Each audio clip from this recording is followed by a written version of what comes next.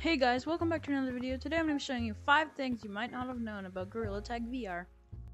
You might not have noticed this, but there's actually a bunch of little monkey heads up there looking out the windows.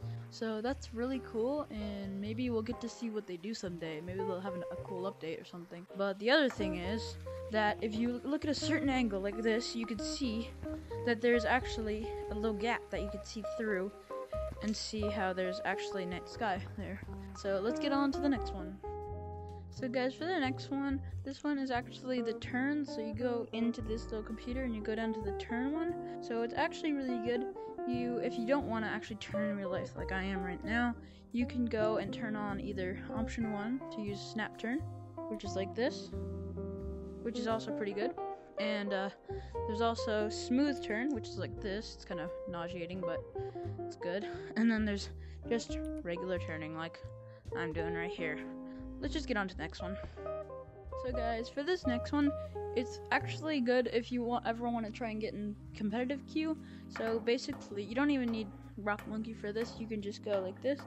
So really, you just want to jump as hard as you can and really quickly grab this little bottom part.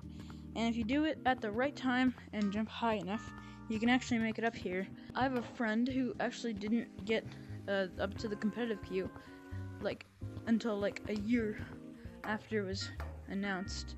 Let's just get on to the next one. So guys, a lot of people know this, but if you're ever wondering how to get onto these 2 floors, there's actually a little crack in this glass right here, and you can just climb through. It's actually very useful, and there's even a actual secret thing I'm going to show you up here. So it's actually, if you ever wondered how people get this golden hat, that's actually how they do it. You gotta come up through here. But the only thing is, it's gonna set you back about 5,000 shiny rocks, so it's not the best thing to buy, but it's still cool. So let's get on to the last one. My friend Willie VR, actually, he's been playing since then, but it was before there was a city. There's actually a store upstairs, so you could walk upstairs and there was a store basically. I'll show a picture of that right here. So basically, there'd only be a really small amount of accessories you can actually get. There'd be no changing ones. You just get all of those, and that's all you get. And it was super cool. But I mean, now it's much better because you can get much better stuff. And yeah.